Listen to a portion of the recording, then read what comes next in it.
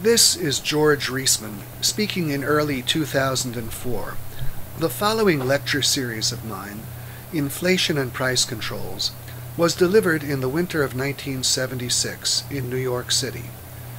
Later on, when it was sold as cassette tapes by Second Renaissance Books, the series was broken into two separate parts. The major portion, embracing the latter part of Lecture 3, all of Lectures 4 through 8, and most of Lecture 9, became the series The Government Against the Economy, which was also the title of the book I had written based on that lecture material. The remaining portion, embracing Lectures 1 and 2, and much of Lecture 3, and a portion of Lecture 9, became the series Inflation and the Quantity Theory of Money. This division was continued by the Jefferson School when it took over the marketing of my tape series. Now, however, in this new CD version, the original arrangement of the 9 lectures has been restored. In following these lectures, it will be helpful to have available the lecture supplement titled Inflation and Price Controls, which is referred to from time to time in the lectures. If you are listening to this series as part of my full program, the supplement can be found on the CD labeled Lecture Supplements. If you did not purchase the full program, the supplement should have been sent to you either on a disc or as an email attachment file. Please print out the supplement. The material in the first 2.5 of these lectures can be found in chapters 12 and 19 of my book Capitalism. The material in the remainder of the lectures can be found almost entirely in chapters 6 through 8 of Capitalism. The discussion of natural resources and the environment appears in chapter 3. Each of the lectures appears in 2 tracks. Good evening, ladies and gentlemen, and welcome to my lecture series on inflation and price controls. Before I begin the opening lecture, I would like to make a number of acknowledgments. First, to the late Ludwig von Mises, the leading economic advocate of capitalism. Von Mises was my teacher and mentor, and to him I owe most of what I know about economics. Again and again, in the course of this series, I will be presenting his ideas without being able to stop to give him proper acknowledgement at the time. I hope that this brief statement may serve as a token of the debt I owe him and of the acknowledgments that are due him. Second, I would like to express my debt to Ayn Rand, the leading philosophical advocate of capitalism. Miss Rand's philosophy of objectivism is my own personal philosophy, and its principles in the fields of political philosophy, ethical theory, epistemology, and metaphysics have had a very major influence on my approach to capitalism and economic theory. Consequently, even though this lecture series is on economics, there will be numerous occasions on which I borrow or apply some idea of Miss Rand's without being able to make a proper acknowledgement at the time. I hope that this statement may make amends for such omissions as well as stand as a token of gratitude. Finally, I would like to make a personal acknowledgement to Edith Packer, whose encouragement and confidence in me have made this lecture series possible.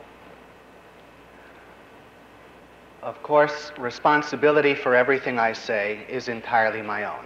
Now let us begin.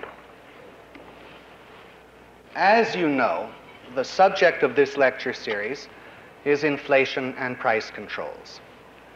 I am presenting this series because I believe that inflation and price controls will be the leading politico-economic issues of the coming decade. I believe that they will constitute the focal point and the decisive battle in the more than century-old struggle between capitalism and socialism, and wider, between the philosophy of individual rights on which our country was founded and the doctrine that man exists to serve the state. The outcome of these struggles and therefore the issues of inflation and price controls, are of crucial importance to the lives and well-being of all Americans. In essence, what depends on them is whether we can rebuild a rational, free society and resume the marvelous progress that has characterized our country's past, or fall into a state of oppression and decline that will ultimately place us far below the level even of the present-day Russians. Below their level, because for us, there will be no United States of America to come to our rescue. The connection between inflation and price controls and these wider issues is almost universally unrecognized. Despite their importance, inflation and price controls are surrounded by a cloud of incredible ignorance and confusion, to the point that it is no exaggeration to say that we are living in an intellectual dark age as far as the public's knowledge of these subjects is concerned. It is this that makes them so potentially dangerous, and which makes the dissemination of knowledge about them so necessary and urgent. Let us begin by considering the present state of mind of most people concerning these subjects. Practically everyone nowadays defines inflation as, quote, rising prices. This definition of inflation is a reflection of the ignorance that prevails about the subject, and it spreads further ignorance and outright destruction in its wake. Observe, this definition says absolutely nothing about any specific cause of rising prices. It implies, therefore, that inflation can be caused by anything that raises prices. It is no wonder, then, that having accepted this definition, people are confused about inflation. There is a vast number of things that might raise the price of any given item, all the way from bad weather causing poor crops, and thus higher farm prices, to the development of a fad for some novelty. On the basis of the definition of inflation as rising prices, people are led to consider every possible cause of a higher price anywhere as a possible cause of inflation, and to believe that the cause of inflation can vary from case to case. The effect of believing that inflation can be caused by a huge list of things that the mind has no clear-cut way of organizing or holding is that for all practical purposes, people are led to regard inflation as causeless. Ask the average person what causes inflation, and at most a blur of confused bits and pieces of knowledge about what might raise prices in this or that case comes to his mind. For practical purposes, he has no idea of the cause. More precisely, I should say he has absolutely no rational or scientific idea of the cause. The definition of inflation as rising prices does imply some notion of cause. It implies, in effect, that inflation is almost a kind of devil's work. That is, it implies that it is the result of the ill will of evil, powerful people, above all, of big businessmen driven by the greed for higher profits. This is the most popular explanation of inflation, and there is no way it could not be, given the general acceptance of the definition of inflation as rising prices. For observe further, if inflation is defined as simply being rising prices, then it follows that inflation only comes into existence when businessmen raise their prices, and exists only to the extent that they raise their prices.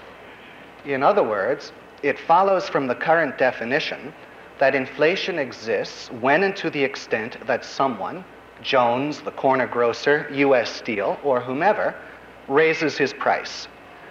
It follows further that inflation would not exist if Jones or whoever did not raise his price. In the absence of any clear-cut understanding of why Jones or whoever must raise his price, there is no way that people can avoid concluding that Jones or whoever is responsible for inflation. The real view that most people have of inflation, therefore, is that it is something caused by the evil of private individuals, especially greedy businessmen. This view of the nature of inflation suggests an apparent and seemingly logical remedy. The government, motivated by concern for the public welfare, should forbid the evil businessmen to raise their prices. Price controls, it appears, are the solution to inflation. And just as inflation stands in people's minds as a causeless phenomenon born of mere ill will, so price controls are regarded as having no effects but that of stamping out inflation. In the view of most people, what we have in the matter of inflation and price controls is a causeless evil overpowered by an otherwise effectless good. To put this another way, what most people do in the matter of inflation and price controls is to begin their thinking at the point of the businessman raising his prices and to end it at the point of the government slapping him down with a verbot. All that comes before and all that follows after is a blank in their minds. The purpose of these lectures is to help to begin to fill in these blanks. In them, I am going to do just two things. I am going to explain the cause of rising prices and the effects of price controls. I will summarize for you right now my leading conclusions, my theme. And that is that the sole, the exclusive cause of our rising prices is the government's expansion of the quantity of money, and that the effect of price controls is economic chaos and the destruction of production, culminating in a socialist dictatorship. I will show that the attempt to deal with inflation by imposing price controls is similar to an attempt to deal with expanding pressure in a boiler by means of manipulating the needle in the boiler's pressure gauge. It is an attempt to deal with a symptom, not a cause. And like any such manipulation, it deprives men of knowledge they require to take appropriate action. Prices, I will show, are equivalent to an instrument panel on the basis of which everyone plans his economic activities and which enable the plans of each individual to be harmoniously adjusted to the plans of all other individuals. When price controls are imposed, every gauge on this instrument panel is frozen, and men are left to run their lives chaotically. They are left in an analogous position to the pilots of a fleet of airplanes flying in close formation who would find their instrument panels frozen. I have divided this course into three parts. Part one deals with the cause of rising prices. It includes the remainder of tonight's lecture, the second, and most of the third lecture. Part two of the course explains how a free market, that is, a market without price controls, operates. This part is indispensable to understanding the effects of price controls.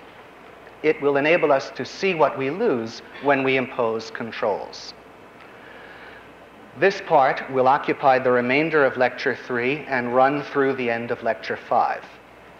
Part 3, which will comprise the rest of the course, will be devoted to an exhaustive analysis of the effects of price controls. It will conclude with an analysis of socialism, which, as I have said, is the culmination of price controls.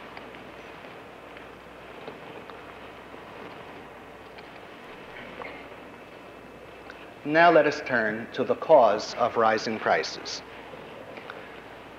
This discussion will consist of two basic sections. First, tonight, the positive proof that the government is responsible for rising prices by virtue of its expansion of the money supply.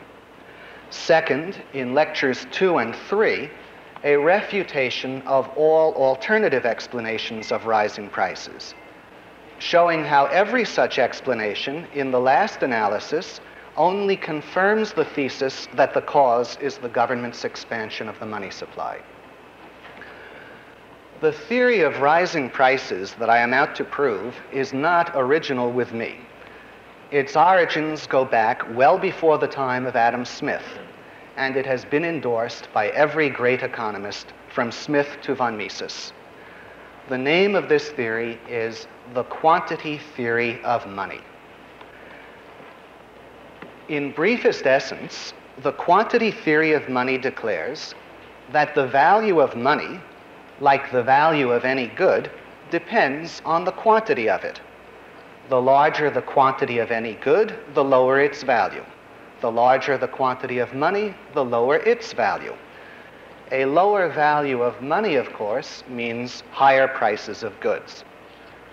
According to the quantity theory of money, rising prices are the reflection of a falling value of money resulting from an expanding quantity of money. I will repeat all of this because it is so important. The quantity theory of money declares that the value of money, like the value of any good, depends on the quantity of it. The larger the quantity of any good, the lower its value. The larger the quantity of money, the lower its value. A lower value of money means higher prices of goods. According to the quantity theory of money, rising prices are the reflection of a falling value of money resulting from an expanding quantity of money. Once the truth of the quantity theory of money is established, the government's responsibility for rising prices follows immediately. Under the conditions of the last 60 years or more, the government has had virtually total control over the quantity of money. It has deliberately brought about its rapid increase. The quantity theory of money, and also the opposition to it, need to be placed in proper perspective. The quantity theory of money shows inflation to be a product of government, not of private citizens. It implies, in fact, that inflation ought to be defined in terms of an increase in the quantity of money. Specifically, as an increase in the quantity of money caused by the government. An increase in the quantity of money caused by the government. And indeed, inflation traditionally was defined in such terms until well into this century, when the meaning was switched to rising prices.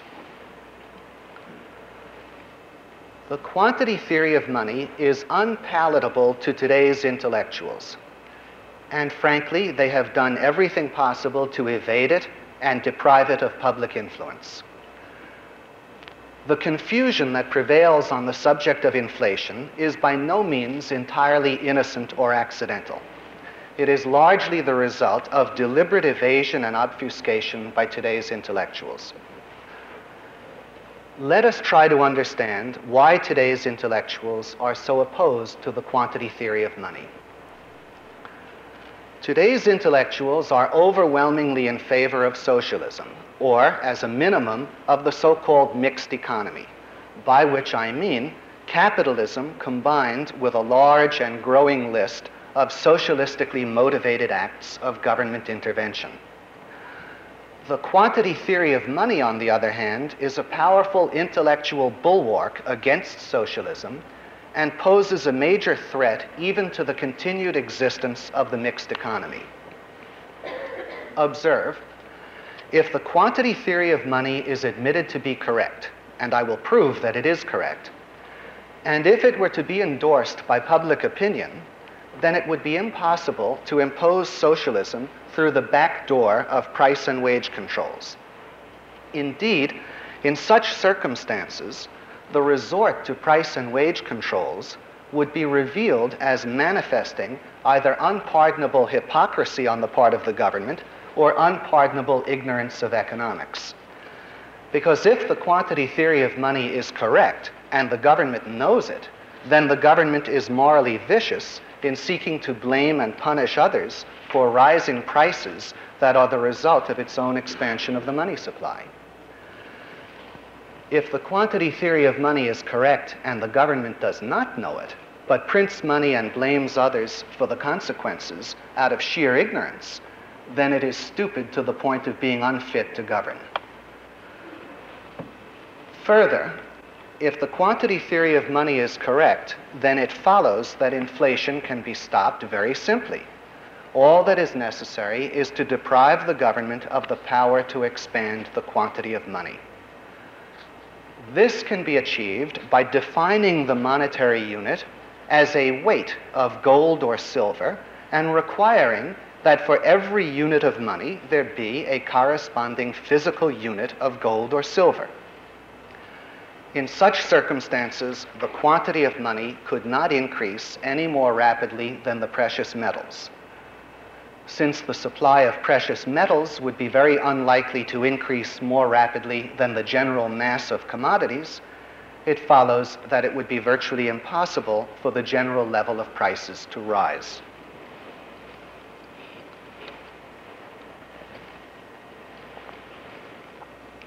The quantity theory of money is a threat to the continued existence of the mixed economy because, as we have just seen, it implies the establishment of a gold standard.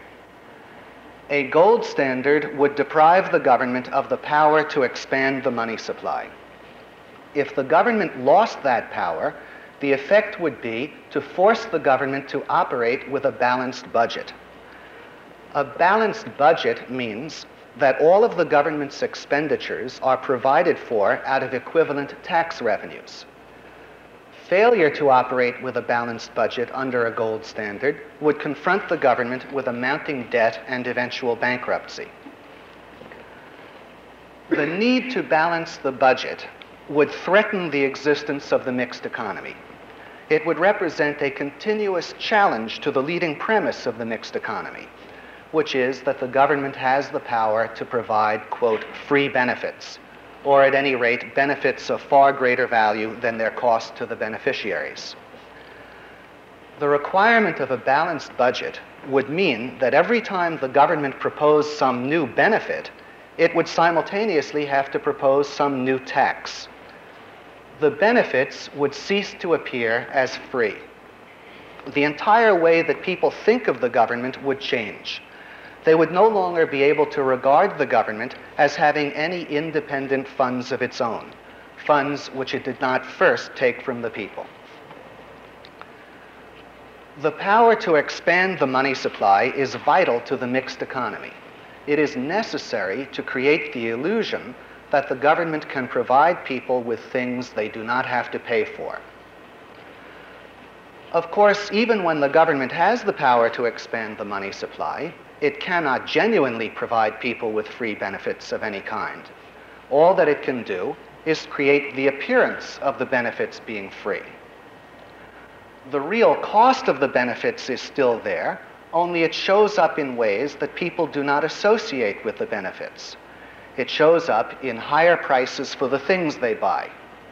And those higher prices, of course, they blame on businessmen.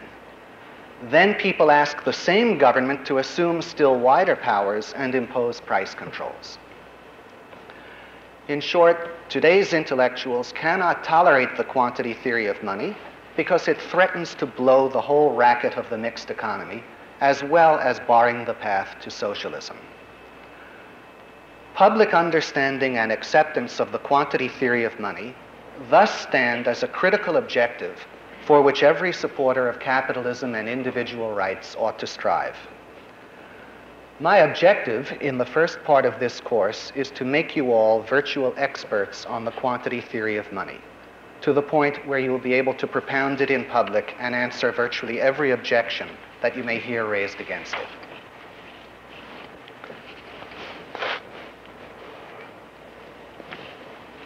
And now let me begin to prove the quantity theory of money, to prove why the government's increase in the quantity of money is the cause of our rising prices. My proof will consist of a series of steps that I have outlined and summarized for you in the handout you received. I will simply name these steps for you now in advance so that you will have some idea of where I am going to take you. We are going to start with the effect, rising prices, and work our way back to the cause, an expanding quantity of money. I am going to distill the cause out of the effect, so to speak.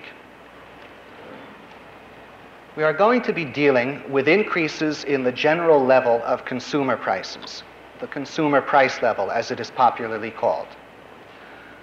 When people speak of inflation, what they have in mind is not an isolated rise in some prices here and there, offset by a fall in prices elsewhere, but a rise in the generality of prices. The consumer price level is a weighted average of all consumer prices. First, I am going to show that the general level of consumer prices is equal to the aggregate demand for consumers' goods divided by the aggregate supply of consumers' goods. This is point 1 in the outline, the formula. By the way, from now on, in the context of discussing inflation, whenever I use the terms supply and demand, I will be referring to aggregate supply and aggregate demand, unless I indicate otherwise. Second, point 2 in the outline, I will show that there are only 2 conceivable ways in which the consumer price level can rise. Namely, either the demand for consumer goods must rise, or the supply of consumer goods must fall. Third, and this relates to points 3 and 4 in the outline, I will show why supply reductions must be ruled out as a cause of a rising price level, leaving rising demand as the only possible explanation. Finally, and this is described under points 5, 6, and 7, I will show how a rising demand on a scale great enough to raise prices is the result of an expanding quantity of money caused by the government. So what I'll be doing is showing that the price level equals demand divided by supply, and can only rise if there is more demand or less supply. And then I'll show why we have to eliminate less supply, leaving us with more demand as the only possible cause of rising prices. And finally, I'll show how more demand on a scale great enough to raise prices is the result of the government's increase in the money supply.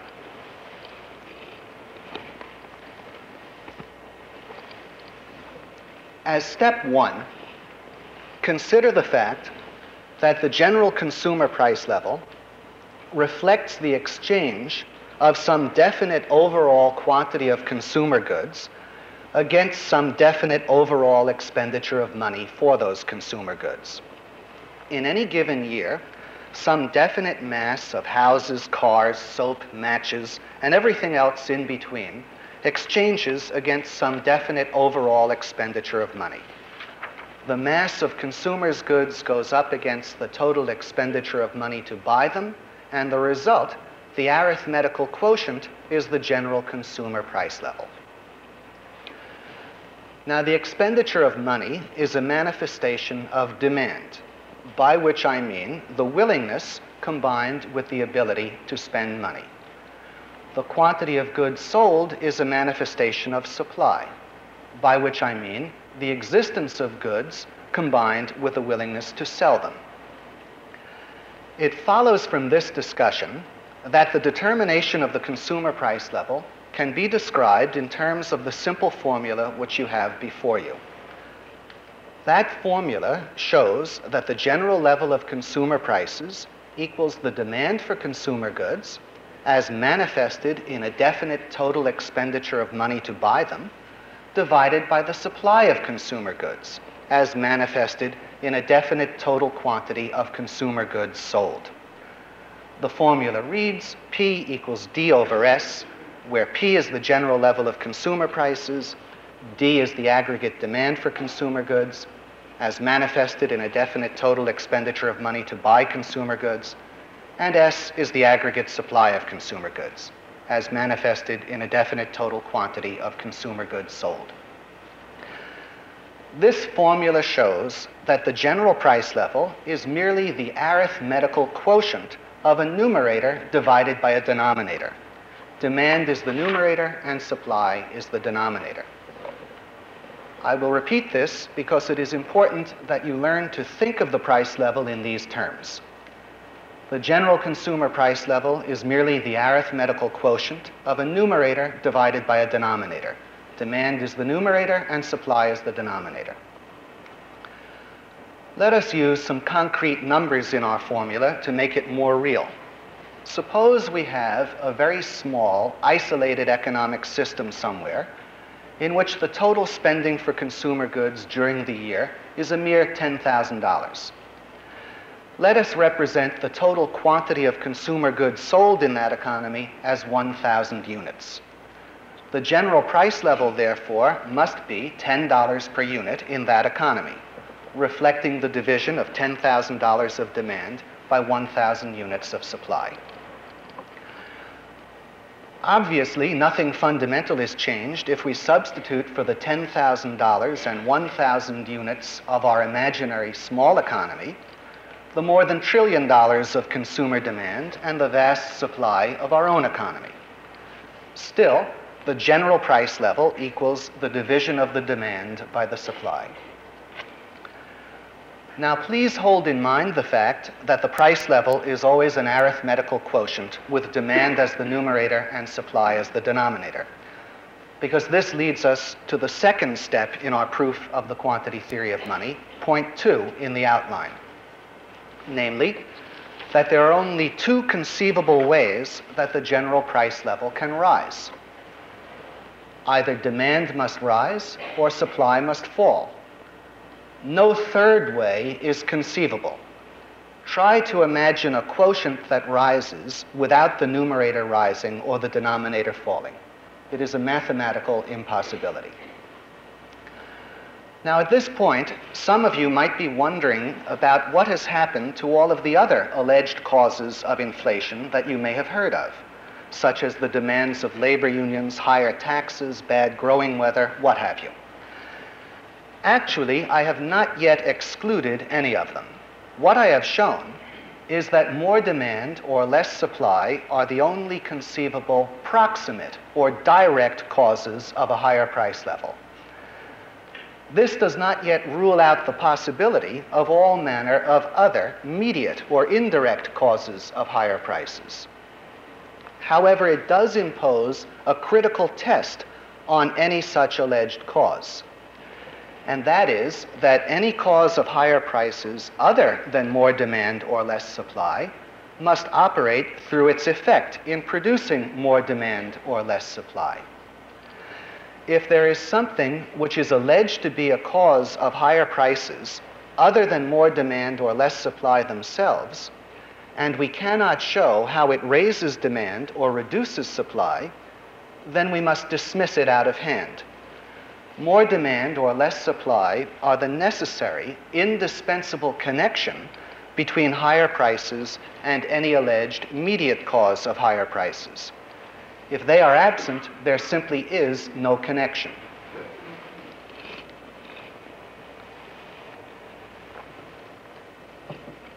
And now we're ready to consider the third step in our demonstration of the quantity theory of money, namely, that reductions in supply can be eliminated from consideration as the cause of a rising price level, either in the United States or elsewhere. There are 7 reasons for eliminating reductions in supply, and I have listed them A through G in the outline. A. The fact is that in almost every year that prices have risen in the United States, supply has actually increased rather than decreased. Think how much production and supply have increased since World War II, for example. Supply has increased enormously as the result of a larger population and consequently more people working, and even more as the result of technological progress and capital accumulation, enabling each worker to produce a greater output. The same has been true in Western Europe and Japan in this period. Our formula for the general price level shows that the effect of increases in supply must be to reduce prices. As an example, think back to our imaginary economy, which had $10,000 of demand and 1,000 units of supply. If it continued to have the same demand, but a larger supply, say 2,000 units, its price level would fall, it would fall from $10 a unit to $5 a unit. The fact that the American price level has risen, therefore, despite vast increases in supply, can only be ascribed to the influence of an even more powerful increase in demand. The problem of rising prices in the United States is clearly one of rising demand, not falling supply. Of course, there are some countries in which supply has fallen, and fallen quite substantially in recent years. Chile and Uruguay are leading examples. While I do not know the precise extent of the fall in supply in these countries, a figure of 50% does not seem unreasonable as a cumulative total for the last decade. If we take the figure of 50%, we could account for a doubling of the price level in these countries on the basis of supply reductions. I say a doubling because our formula for the general price level shows that a halving of supply with an unchanged demand must produce a doubling. Again, as a concrete example of the effects of a halving of supply, think back to our hypothetical economy and imagine that supply fell from 1,000 units to 500 units. 500 units divided into $10,000 of demand would mean a price level of $20 per unit instead of the initial $10 per unit. However, as is well known, the price levels in countries like Chile and Uruguay have not increased by a factor of 2 over this period, but by more like a factor of 50 or 100. Therefore, even where supply has decreased, the overwhelmingly greater part of the rise in prices cannot be accounted for on the basis of reductions in supply, but must be ascribed to increases in demand. This is point B. This brings me to point C, which is that reductions in supply could only explain a sustained significant rise in prices if material civilization were in the process of speedily disappearing, which of course it isn't. Observe, the price level formula implies that a doubling of prices caused by a decrease in supply requires an actual halving of supply. To return once again to our hypothetical small economy, if the demand were to remain stable at $10,000, and yet the price level were to rise from $10 a unit to $20 a unit, it would be mathematically necessary that supply fell from 1,000 units to 500 units. There is an important principle here, and that is that every rise in the price level ascribable to a decrease in supply implies a decrease that is inversely proportionate. For example, as we just saw, if a doubling of the price level is to be ascribed to a fall in supply, it follows that supply must have halved over the same interval of time. A tripling of prices ascribable to a fall in supply implies a reduction of supply to 1/3 of its initial level, and so on. If a sustained rate of increase in the price level, such as 5%, 10%, or 100% a year, is to be ascribed to supply reductions, it follows that in each year, supply would have to fall in inverse proportion to the rise in prices. It is obvious, therefore, that if any sustained, even moderately significant rate of increase in the price level were to be ascribable to supply reductions, a virtual disappearance of material civilization would be implied within a fairly short period of time. For example, in the course of a single generation, a 5% annual rise in prices based on supply reductions would imply a cumulative reduction in supply to about 1/3 of its initial level, because at that rate, prices would approximately triple in a generation.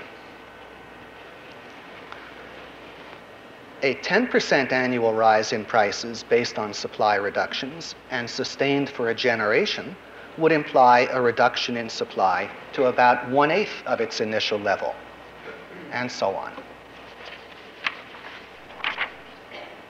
Furthermore, and this brings us to point D, If we look at countries like Chile and Uruguay that have actually experienced significant supply reductions, it becomes obvious that much or even all of the reductions in supply that have occurred there are themselves the result of the rapid increases in demand that have taken place in those countries. A rapidly rising aggregate demand disrupts production. In the case of Chile and Uruguay, the rapid rise in prices it has brought about has caused widespread discontent and fomented crippling strikes and sabotage. In these ways and others, a rapidly rising aggregate demand acts to reduce production and therefore supply. And this is point D, namely, a decrease in supply often is itself merely an indirect consequence of a rapidly rising aggregate demand, rather than being an initiating cause of rising prices. Let us look further at supply reductions, at such supply reductions as are not themselves caused by rising demand, and which therefore may truly be said to be an independent cause of higher prices. For example, poor crops due to bad weather. Even such supply reductions should not be described as a cause of inflation, despite the fact that they raise the general price level in the years in which they occur. The reason is that they do not produce two major symptoms of inflation. First, point E, they do not produce the range of price increases that people associate with inflation. And second, point F, they do not produce the effects on the relations between debtors and creditors that people associate with inflation. Let us consider each of these points in turn. Observe, when people complain of inflation, they have in mind more than a mere rise in the weighted average of consumer prices that is depicted in the consumer price level formula. They have in mind a condition in which almost every individual price rises and hardly any individual prices fall. It is highly doubtful that they would complain of inflation if a large number of individual prices actually fell, even if at the same time the consumer price level, in the sense of the weighted average of consumer prices, rose. Yet precisely this would be the effect of reductions in supply that were not accompanied by increases in demand. If supply fell without being accompanied by increases in demand, the effect would be that a whole host of prices would actually fall, even though the weighted average of prices rose. A large number of prices would fall because the effect of a reduction in supply would be to impoverish people. As they became impoverished, they would concentrate a larger and larger proportion of their limited aggregate demand on necessities and a smaller and smaller proportion on luxuries. The prices of all luxury and semi-luxury items, therefore, would tend to fall. To understand this result, consider the well-known fact that decreases in the supply of necessities produce more than proportionate increases in their prices. A 5% reduction in the supply of wheat, for example, might raise its price by 25% or more. This kind of situation implies a shifting of demand away from comparative luxury goods and to wheat, or to any other necessity or comparative necessity in decreased supply. People have the money to pay the disproportionately higher prices of necessities in reduced supply only by taking money away from luxuries, and that acts to reduce the price of luxuries. The principle here is that a drop in the supply of any good that, comparatively speaking, is a necessity causes demand to shift to it from goods that, comparatively speaking, are luxuries. Its price rises more than in proportion to the drop in supply, and their prices actually tend to fall. Similarly, if the supply of any good falls that is employed with other complementary goods, its price tends to rise disproportionately while their prices actually tend to fall. For example, a drop in the supply of gasoline causes a sharp jump in the price of gasoline, and at the same time acts to reduce the demand for automobiles, motel rooms, and so on.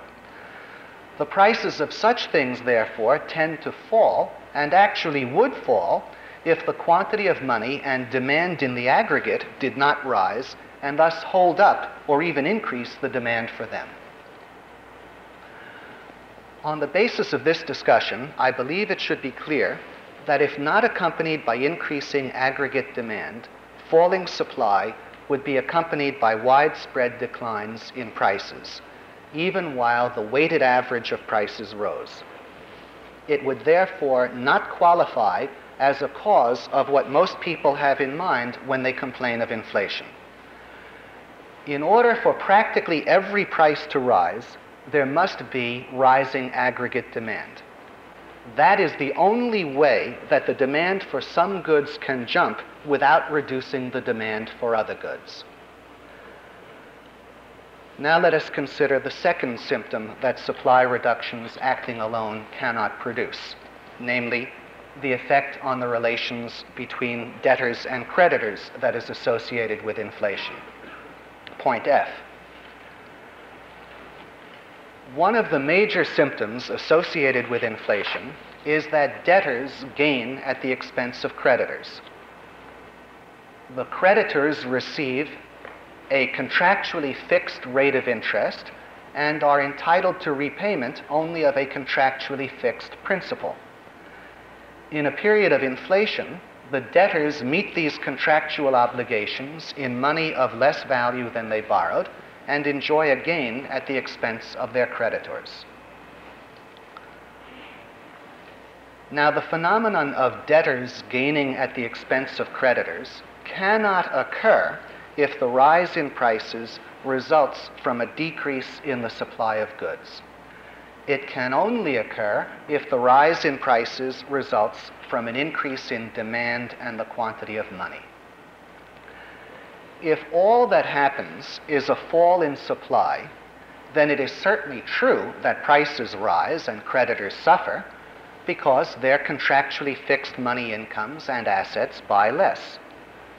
But in that case, debtors suffer equally, if not more, than creditors.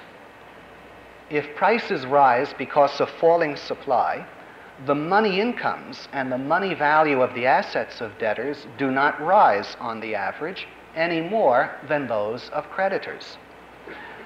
The debtors in this case have no greater sources of money coming in than before, and they too suffer the effects of higher prices, which may even absorb their means of paying debts. Consider the case of the average business firm that borrows money. If demand does not rise, the average business firm will not have greater sales revenues. As a result, it will not have any greater source of money to pay debts. It may well have less money available to pay debts if more of those sales revenues are tied up in meeting operating costs. In the same way, the average consumer who borrows money, say to finance a home, will not find either his money income or the money value of his property any greater if the rise in prices is due merely to a decrease in supply. In such a case, he may well find them less, because as we have seen, such a rise in prices is accompanied by a shift of demand away from comparative luxury goods to comparative necessities, and away from some complementary goods to others. Many consumer borrowers, therefore, namely those employed in producing the comparative luxury goods or the complementary goods in reduced demand, will be unemployed or earning lower wages. And the value of many homes will actually fall as the demand for them drops.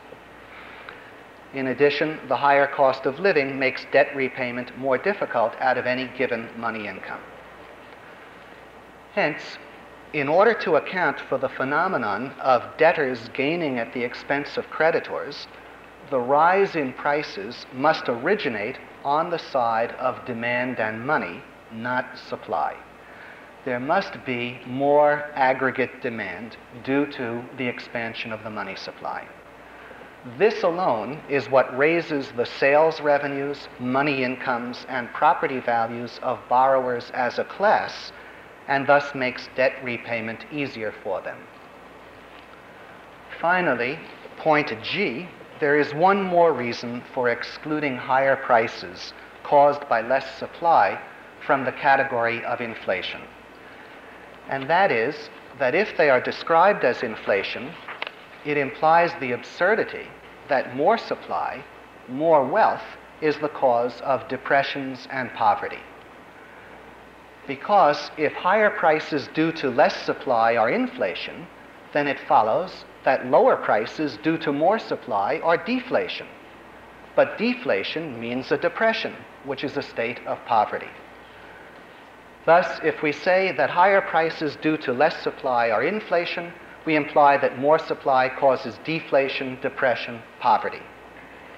This is a self-contradiction because more supply means more goods, which of course mean greater prosperity. The truth is that inflation and deflation are concepts that do not pertain to changes in the price level per se, but only to changes in the price level that originate on the side of money and demand.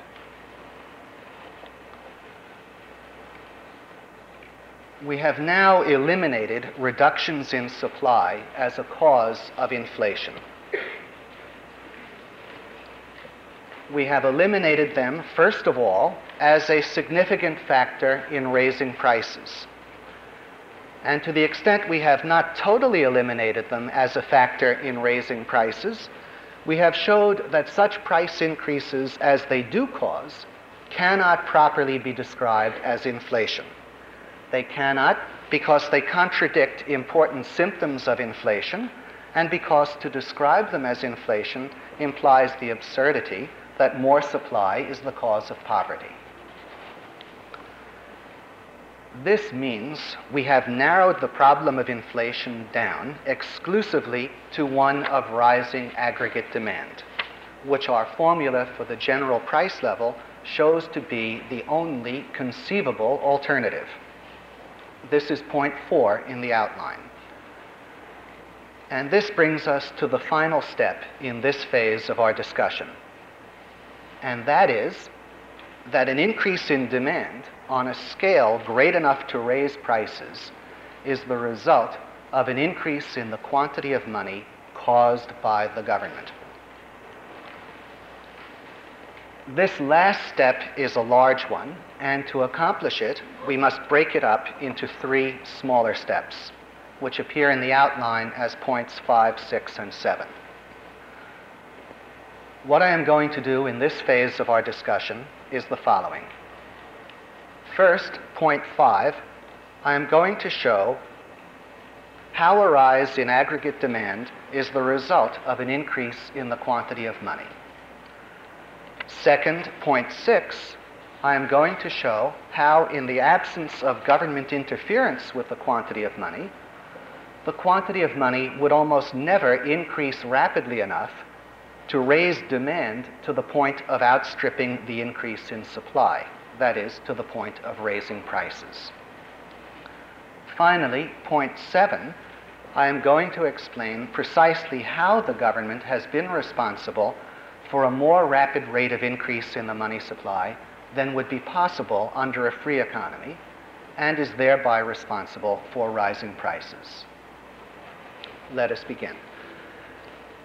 An increase in the quantity of money raises aggregate demand because when new and additional money comes into existence, its owners spend it.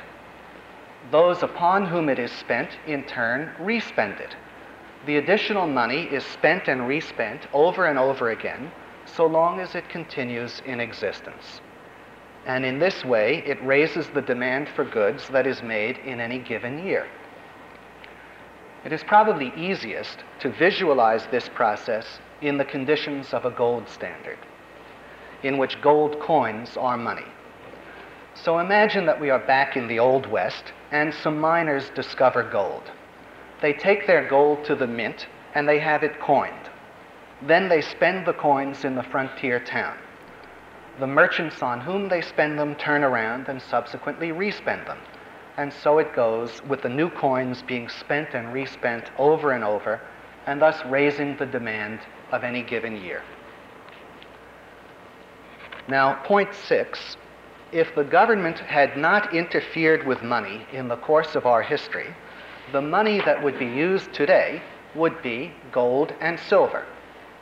Gold and silver emerged as monies by the free choice of the market and were eliminated only by the action of the government. Paper currency could exist in the form of banknotes issued by private banks, but the paper would be claims to gold or silver on deposit that could be had immediately upon presentation of the notes to the issuer. Checking deposits would exist, and people would buy things and pay bills by check, but the checking deposits, too, would be claims to gold or silver payable on demand. Each banknote and each checking deposit would be a claim to a definite physical quantity of gold or silver. In large measure, this system actually existed in the 19th century. Under such a system, the monetary unit, whatever it may be called, dollar, franc, peso, etc., is in fact a physical weight of precious metal. It is defined as such and is payable according to its definition. It is worth noting that such monetary units as the pound, livre, and lira all began as denoting an actual troy pound of pure silver. The first pennies minted in England contained an actual penny's weight of pure silver on the troy scale. Now, if gold and silver were money, the quantity of money could not be increased any more rapidly than gold and silver could be mined. Indeed, it could not even be increased as rapidly, because some significant part of the annual production of these metals is always required for industrial purposes. The annual increase in the supply of gold and silver is always extremely limited because of the great cost of mining these metals.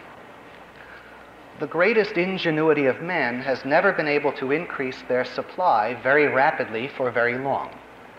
As a result, the use of a gold or silver money can never be accompanied by a sustained rapid rise in prices.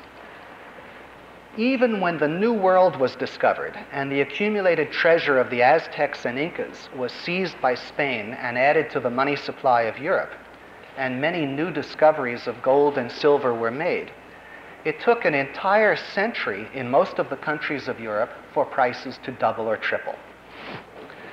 In normal circumstances, a gold or silver money tends to be accompanied by constant or even falling prices, because the limited increase in demand that larger supplies of gold and silver make possible tends to be offset, or more than offset, by equal or greater increases in the supply of other goods. In the United States, for example, prices actually fell more or less steadily during the generation preceding the discovery of the California gold fields in 1848, and again in the generation following the Depression of 1873. Of course, and this brings us to point 7, the government has not left money alone. From the very beginning, it has extensively interfered, even in the 19th century. In this century, the government has succeeded in breaking every last connection between the dollar and gold and silver. Today, the dollar is no longer a physical weight of gold or silver. It is any piece of paper that the Federal Reserve System and the Bureau of Engraving decide to stamp as a dollar. The ultimate unit of our money, our monetary standard nowadays, are irredeemable pieces of paper. Such money is called fiat money. It is money by government decree. Our fiat money is actually wider than the paper currency. In fact, the paper currency is not the most important part of it. The fiat money also includes, and this is ultimately more important than the paper currency, the deposit liabilities of the Federal Reserve System. The meaning of the expression deposit liabilities will become clear in a moment. The Federal Reserve System acts as the principal banker for the United States Treasury. The Treasury maintains a checking account with the Federal Reserve System. In addition, most of the commercial banks in the country also maintain checking accounts with the Federal Reserve System. These checking accounts of the Treasury and the commercial banks are the deposit liabilities of the Federal Reserve System. They too are standard money. They are the full equivalent of currency and are always exchangeable for currency on demand. That is, the Federal Reserve System will always provide currency against the cancellation of its customers' deposits. The sum of the currency of the country plus the deposit liabilities of the Federal Reserve System is often described as the, quote, monetary base. It is the total of the standard money of the country nowadays. Now, we can use the expressions paper money and print money without any harm as a shorthand to describe the whole of the government's money and the process of its creation. But we should remember that much of the government's money is not actually paper and does not come into existence by being printed. Much of it, as I say, is the deposit liabilities of the Federal Reserve System and comes into existence with the stroke of a pen in a credit ledger, as we will soon see. Because of the complexities added by the use of checking deposits, both by the government and by private individuals, it will pay us to consider a further example of money creation along the lines of our gold miner illustration of a few moments ago, but adapted to current conditions. Suppose the Treasury is running short of money.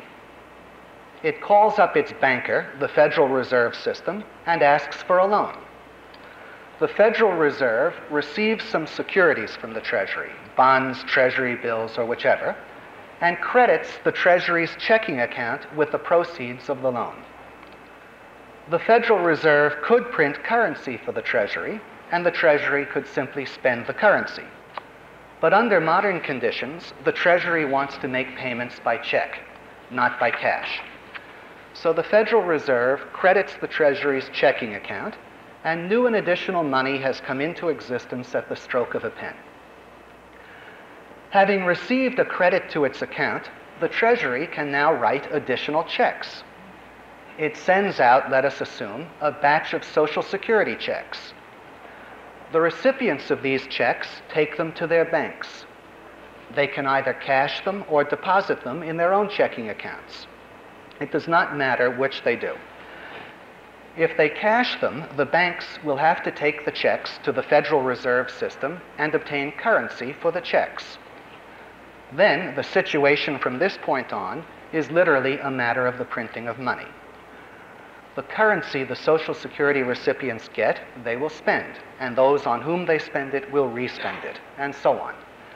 New and additional currency will pass from hand to hand, just as in our earlier example, new and additional gold coins passed from hand to hand. But suppose the Social Security recipients deposit the checks in their checking accounts. In this case, they are in a position to write additional checks of their own, and they now spend their Social Security payments in this way instead of spending currency. Those to whom they write the checks in turn deposit the checks in their checking accounts and subsequently write checks of their own. In this case, checking deposits pass from hand to hand in place of currency. In all essentials, the process is identical with the spending of currency.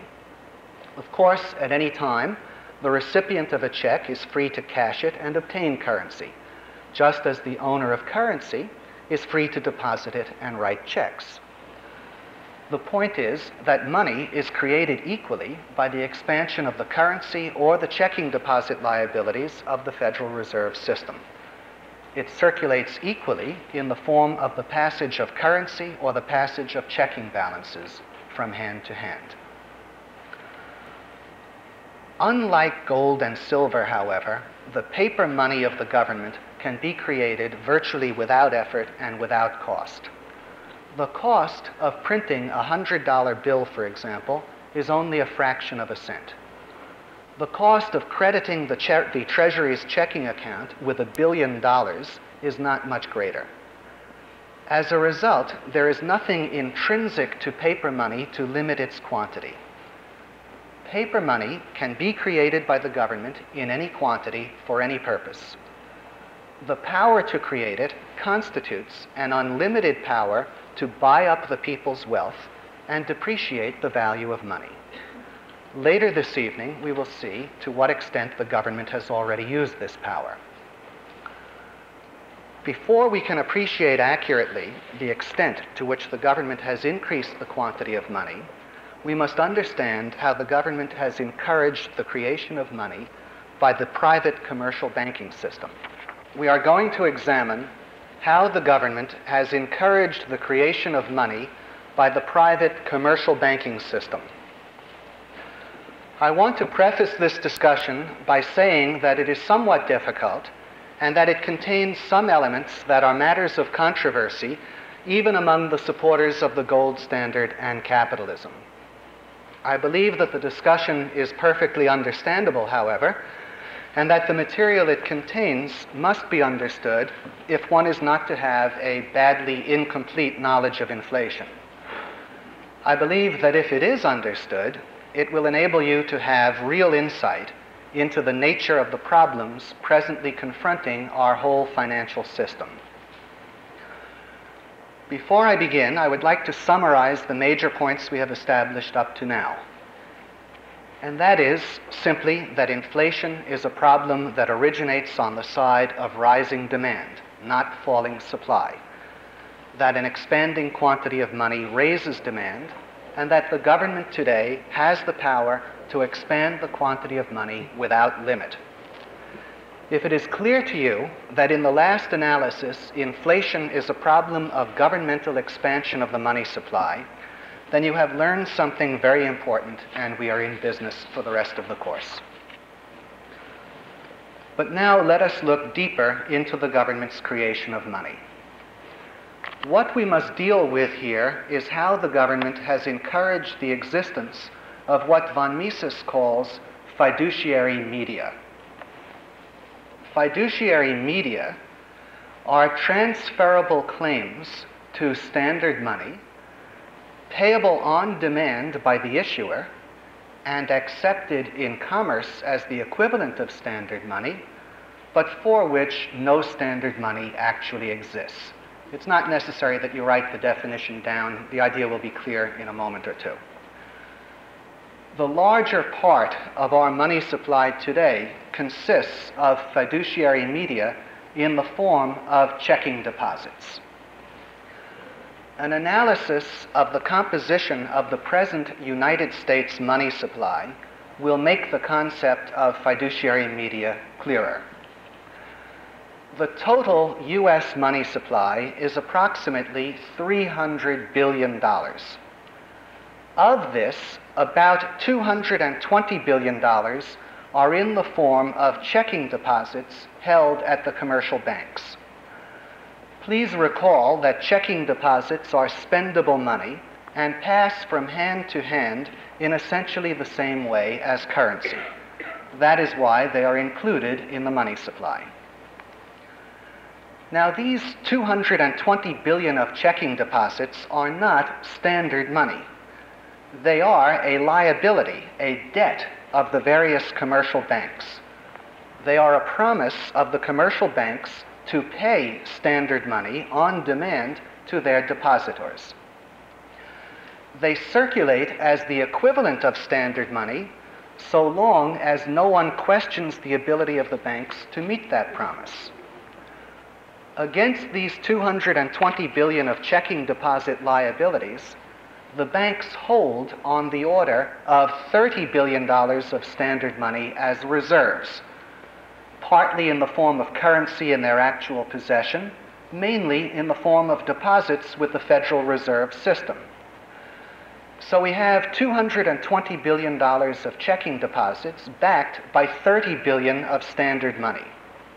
The difference, $190 billion, represents fiduciary media. Fiduciary media are the portion of checking deposit liabilities of the commercial banks not covered by standard money. Fiduciary media, under present conditions, come into existence in either of two ways. One way is the lending out of standard money that has been deposited in checking accounts. The other way is the creation of new and additional checking deposits without benefit of new and additional standard money. Let us consider an example of each. Imagine an individual deposits $100 of standard money into his checking account. Please note, in doing this, the individual does not part with the use of his money because he can spend the checking deposit itself. His action represents merely a change in the form in which he holds his money. He holds a checking deposit instead of currency. His action is equivalent, in principle, to exchanging a $10 bill for 2 5s. If the bank now lends out the $100 of standard money he has deposited, or any part of it, it necessarily increases the total quantity of money in circulation, because the depositor still has his $100 that he can spend by writing checks, and the borrower from the bank now has whatever it lends to him. The second way in which fiduciary media are created arises because of the popularity of payment by check. The borrower, in our example, would probably not want currency. He would probably want to make payments by check. As a result, instead of lending him currency, the bank would open a checking account for him and credit his account with the proceeds of the loan. Observe, here we have a new and additional checking deposit coming into existence without benefit of any additional quantity of standard money on hand. Now, the supporters of fiduciary media are quick to point out that fiduciary media are not without backing of any kind. They are backed, they say, by the loans and investments banks make in creating them and by the capitals of the banks. For example, when a bank creates a checking deposit of $100 for a borrower, the bank's assets also grow by $100. The $100 now owed to the bank by the borrower. And the borrower may have to put up collateral worth more than $100. In addition, the bank has its own capital that is lent out or invested, and this provides further backing, it is argued. As a result of the operation of this principle, the $190 billion of presently outstanding fiduciary media are backed by more than $190 billion of loans and investments made by the banks, and by collateral to some additional value as well. And of course, an alternative way of looking at fiduciary media is that of the so-called fractional reserve principle. For example, instead of viewing the present $220 billion of checking deposits as representing $30 billion backed 100% by standard money, and $190 billion as backed by no standard money, one can view each dollar of checking deposits as backed by a uniform fraction of standard money. In our case, by 30 220ths of a dollar of standard money. The remaining 190 220ths of each dollar of checking deposits, and more of course, would be viewed as backed by the loans and investments of the banks and the collateral they hold. Whichever way we view them, their supporters argue, and their opponents would agree, fiduciary media are a kind of debt money. They are a debt of the banks, backed by debt, but circulating as money. Now, the great problem of fiduciary media, its opponents charge, and I agree, is that they set up money and debt like a house of cards or row of dominoes that any breeze can knock over. The safety and value of the fiduciary media are supposed to depend on the value of the assets behind them. What is overlooked by the supporters of fiduciary media, however, is that the value of the assets behind them depends on the continued existence of the fiduciary media themselves.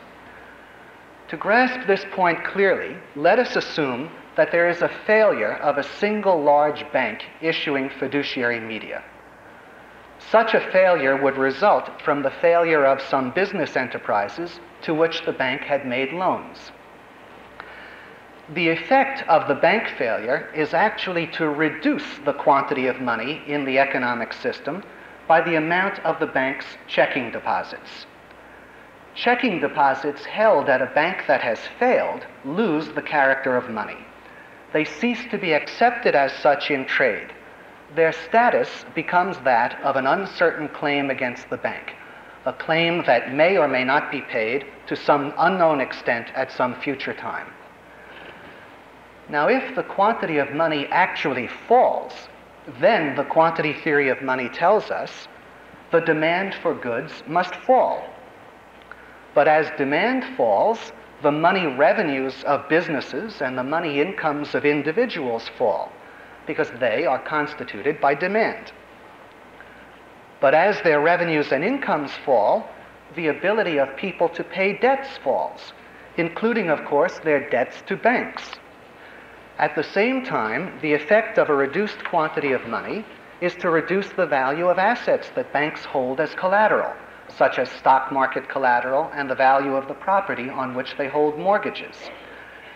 It is very easy, therefore, for the failure of one bank issuing fiduciary media to cause the failure of several others, because the wiping out of its fiduciary media endangers the money value of their assets on which their fiduciary media rest. Once started, the process of bank failures wiping out money, the wiping out of money, wiping out the ability to repay debts, the wiping out of the ability to repay debts, wiping out the assets of banks, and this in turn wiping out more money, once started, that process tends to gain momentum. It can, and again in our history has, led to periods of major deflation following periods in which the money supply was first inflated in the form of fiduciary media. The last such period of deflation was 1929 to 1933, following the expansionary period of the 20s. The present period has even more massive deflationary potential than 1929 because it follows a much longer, far greater expansion of fiduciary media than occurred in the 1920s. I must say immediately, however, that I do not expect any of the deflationary potential of our day to be realized, because today, unlike 1929, the Federal Reserve System has unlimited power to expand the quantity of standard money. I believe it will do so to whatever extent is necessary to prevent bank failures. This means that the inflation will continue and inevitably accelerate. This is the end of Track 1. Please go on to Track 2 of Lecture 1.